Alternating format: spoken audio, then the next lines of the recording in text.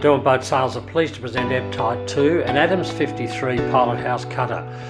This is an absolutely magnificent vessel. The current owners have done a huge amount of upgrades on the boat, and not at all because it was required, but because they wanted to have the best on the boat that they could while they were operating the boat and cruising extensively.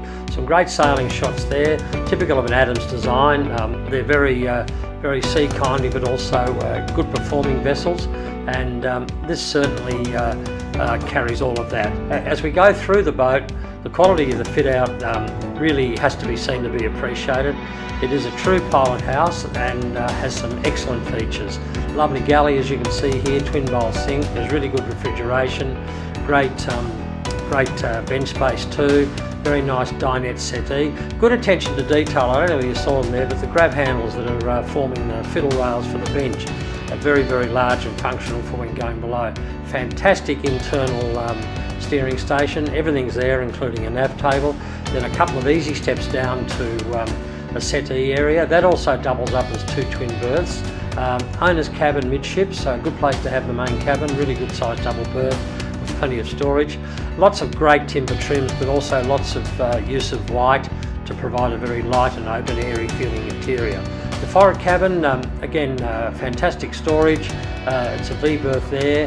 There's good storage under this, and this area can also be fully enclosed, so a private area. Good bathroom facilities. We've got a hand basin and shower on one side, and then the toilet in a separate compartment on the other. So good feature too with a hand basin. So it's always good to have the toilet in a separate area of the bathroom. Little cocktail cabinet as we go past it there. A couple of steps up, back up into the saloon. As I say, have a look at those grab rails. Good attention to detail. Really nice setup with the settee dinette there too.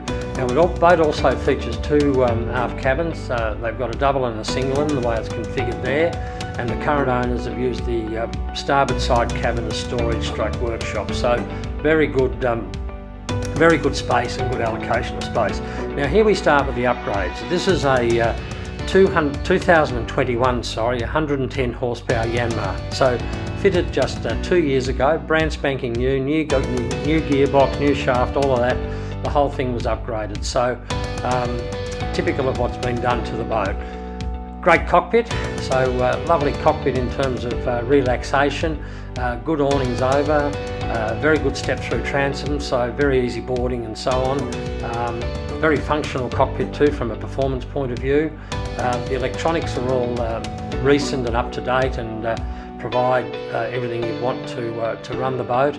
And then as we go forward, you can appreciate also the wide deck space. You've got the granny rails around the mast, so cutter rig. The anchor winch when we get up that way is brand new, literally, was only put on a couple of weeks ago. And so it really is typical of what the boat offers. So I recommend looking at the inventory details. There's too much there for me to run through it now in terms of the upgrades, but the boat seriously is in excellent condition. It's like a composite construction. It's Western and Red Cedar coal moulded with epoxy glass on each side, so really very strong. This is a wonderful package. It's set to go anywhere. It's Australian registered. We highly recommend viewing.